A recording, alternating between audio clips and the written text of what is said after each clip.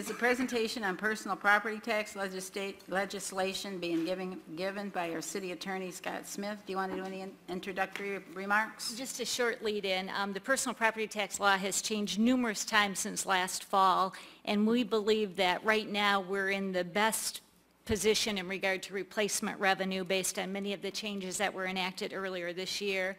And our city attorney, Scott Smith, had the privilege of serving on an internal working group with the governor's office to do some of these changes in the legislation.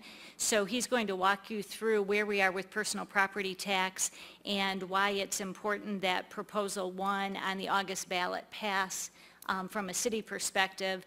And he's doing this so that you're prepared for the resolution that we have presented for you later in the agenda. So with that, I'll turn it over to Scott. Thank you. If you'll remember, in December of 2012, there was on December 13th kind of a mad dash to get the personal property tax exemptions passed. And about 3 or 4 o'clock that afternoon, it sounded as if the legislature was going to consider bills to pass personal property tax exemptions without any replacement revenue. The Lieutenant Governor stepped in, and in cooperation with MML, the Michigan Association of Counties, and others, that tide was turned. And later that day there was legislation enacted, actually late that night, that phased in the exemptions for eligible manufacturing personal property and for small taxpayers. The legislature enacted bills providing for replacement revenues to local governments for non-essential services. A state authority would replace the revenues from the use tax. For essential services, every local government was going to have to levy a local essential services special assessment. And so that a business that was located, for instance, in a village would get a special assessment from the village, from the township, from the county, and perhaps a fire authority or an ambulance authority or both. There were some cases where there was a possibility of 5 different special assessments that a business was going to have to grant, and those special assessments then had to deal with a community-wide cap in terms of the amount that those assessments could be, and a business-specific cap. And finally, it provided only 80% total reimbursement to local governments. Additional legislation was needed beginning in 2013 because that 2012 legislation didn't deal with the process for granting the exemptions or for denying the exemptions, didn't address tax increment financing at all. There were concerns about the legality and procedure for the local essential services assessment. The timing of the state distributions, local assessments, and so forth wasn't addressed. So the Lieutenant Governor convened a broad group of about 40 people at the beginning of January of 2013 with the goal that all of the legislation would be enacted in the spring of 2013. It finally got done in the spring of 2014.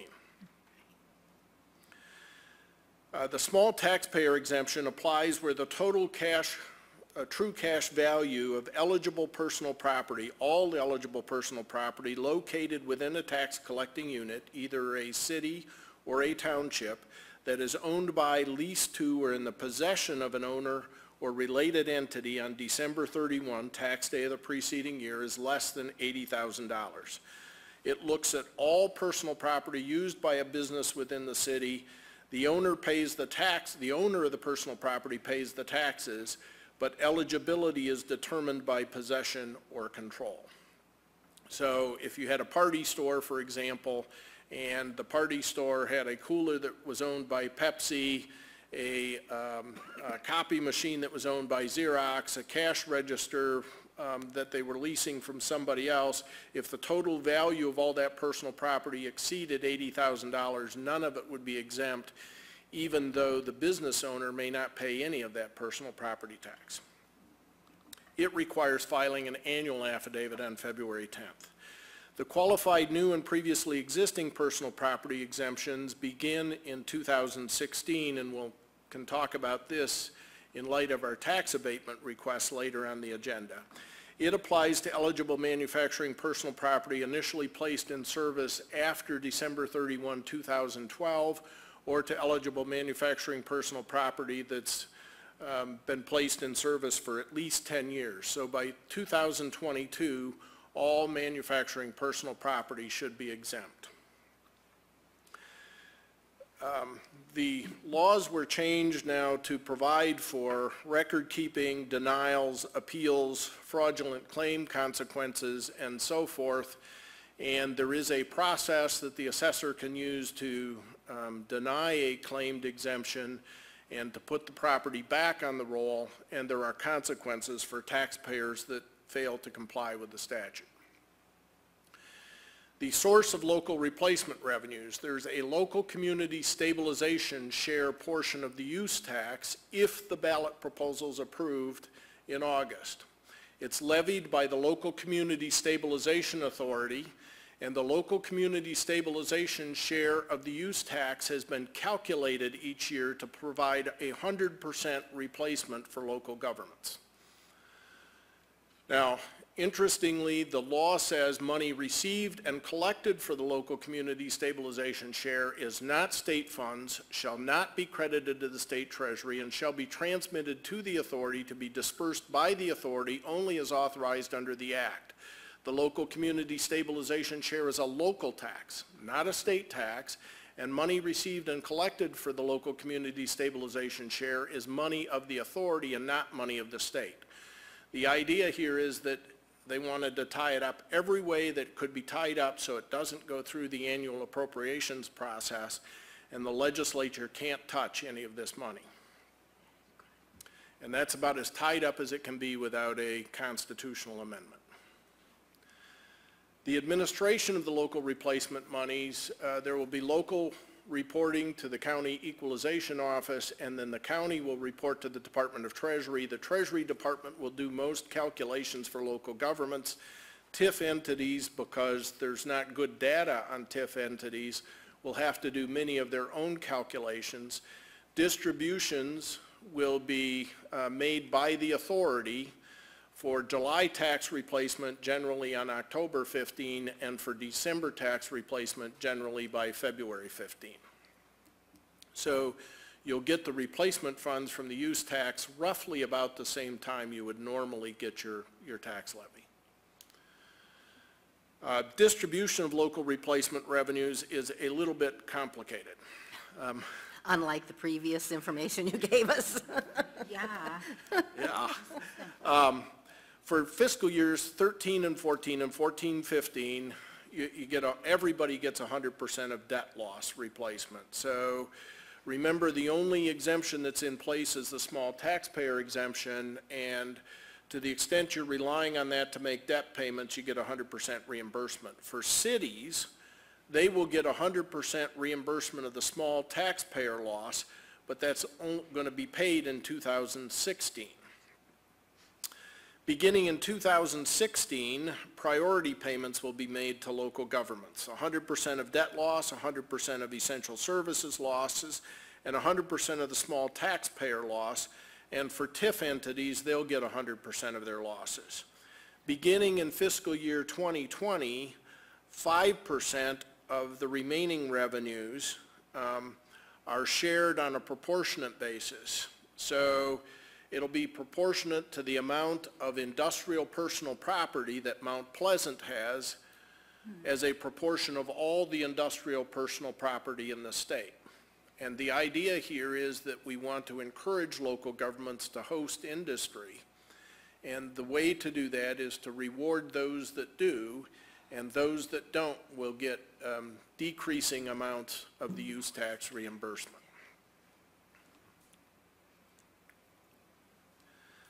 Okay, the state's going to need to replace some revenues. Once the use tax is shifted, if the ballot proposal is approved in August, then the state needs to replace some of those lost revenues. They're doing that from two sources: a phase out of tax credits, and there will now be a state essential services assessment.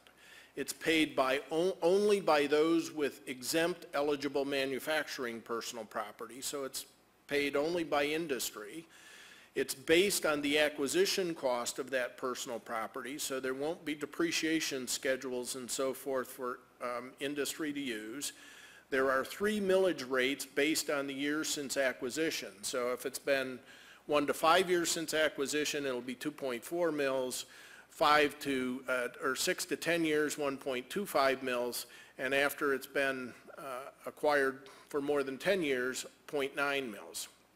There's also adjustments available for existing tax abatements and exemptions, and the Michigan Strategic Fund can grant abatements and exemptions to the state essential services assessment, and those are only going to usually be granted to highly mobile industries. Those will be the big industries that could locate here or someplace else. There will be a single return and a single payment for all personal property in the state. So, benefits of the current plan. It exempts small taxpayers from paying personal property tax. Eventually, all eligible manufacturing personal property will be exempt. There's a simple exemption procedure. You simply file an affidavit. It's not a lengthy application that needs to be filled out. The state essential services assessment will result in at least an 80% reduction for most manufacturers. There's a single state return and a single payment. For local governments, it provides now 100%, not 80%, but 100% replacement revenues.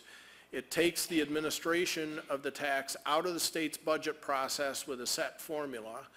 Personal property tax administrative burden should be reduced as a result of this. I know a lot of assessors I've talked to aren't convinced of that, but that's part of the goal.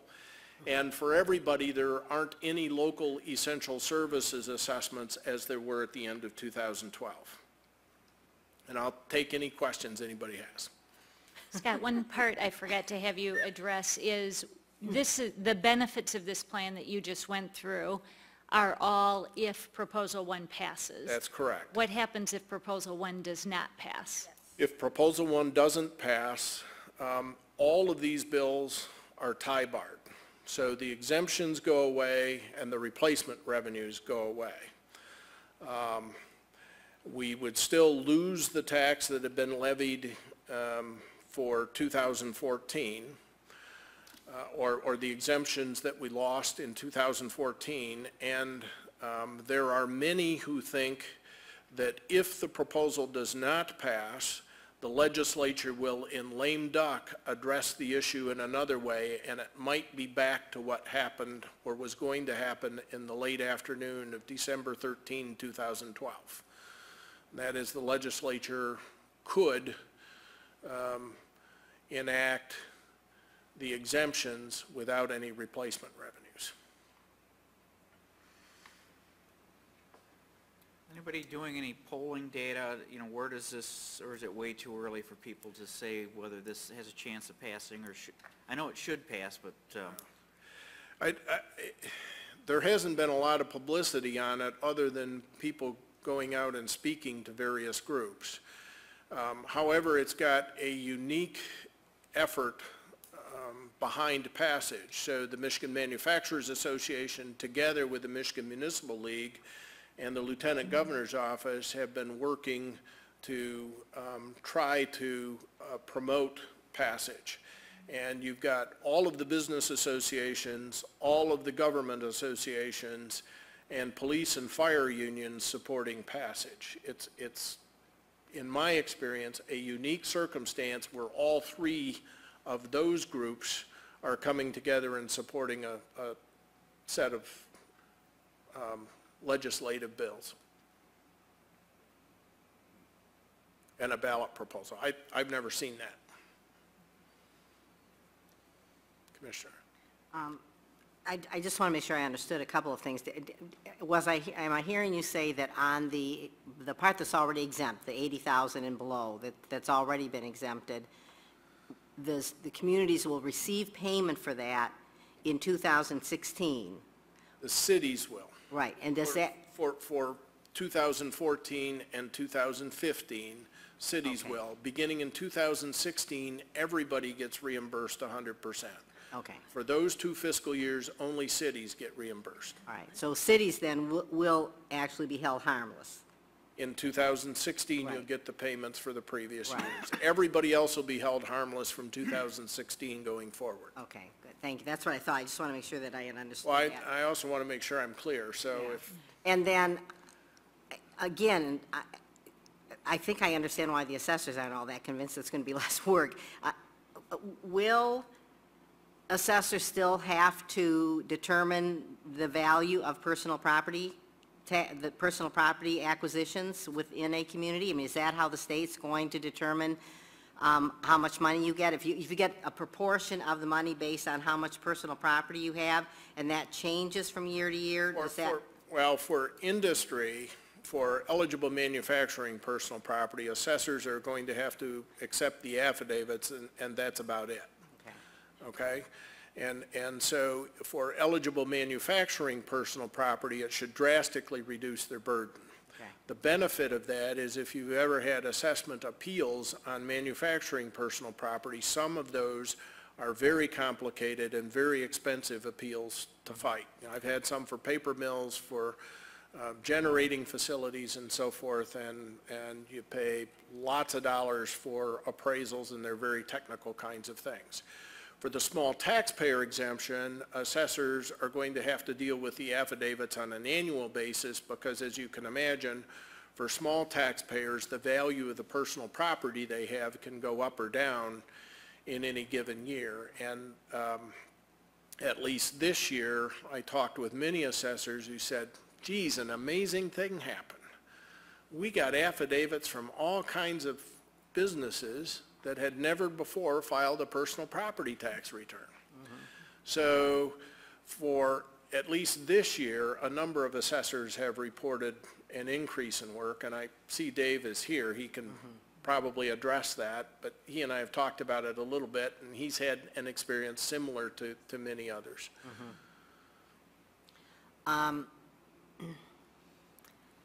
For me, the most important question is in terms of the resolution that we have tonight. So at one point, I heard you saying that they will take into consideration existing abatements. So I wondered what that meant. And that if it meant anything then, if we passed this abatement tonight versus just letting it go and allowing the tax to go away when, assuming that proposal 1 passed. Well, there were abatements in existence at the end of 2012 when the personal property tax reform was first enacted. And for those, they wanted to make sure that adjustments were made for communities who were then depending on, for a continuing period of time, the payment of the 50% industrial facilities tax. Okay? For those issued after December 31, 2012, there's no longer that concern because every community issuing an abatement is going in with eyes wide open. What I'm suggesting that communities do is if you're approving an abatement for industrial personal property, approve the abatement to expire at the end of 2015 when the new exemptions take place beginning in 2016 so that you don't have any overlap and confusion. And for the business, it won't make any difference. So that if we pass this tonight, the local company would get a 50% abatement, and then starting in 2016, they'll have a 100%. Right, because the Okay. personal property is being acquired after December 31, 2012, so beginning January 1 of 2016, it would be 100% exempt. Okay, thank you very much. Okay. I just wanted to indicate that we have some adjusted wording to address Commissioner Ling's comment or question. We So do, it's and didn't bring that up, but I'll read it when we get to that agenda item. Okay. Okay? Anyone else? Well, frankly, I find myself in the awkward position of commending the legislature this year. That's all I'm going to say. I commend the legislature, and it's an unusual place Well, for me to be. You know, I can say I went into this fairly jaded about the process. And it was an interesting process because as I sat through it, the Lieutenant Governor's Chief of Staff, Nat Forstner, was heading up this group. And the questions that were asked were always the right questions. It was always, what should the policy be? What makes sense? And how do we then implement that the best? What's going to be easiest for local governments? What's going to be easiest for businesses? It was a very straightforward kind of conversation. Now, it got convoluted because of all the complexity of the issues, but they were good questions, and it was just nice to see folks from Treasury, from the Lieutenant Governor's Office, from Michigan Manufacturers Association, and from other groups working together to problem solve in a way that wasn't politically acerbic and was cooperative. Well, thank you, Scott. And I would say I probably was one of those jaded folks also. And it's good to see that our state government finally gets it when it comes to the financial situation that local communities are in. So thank you.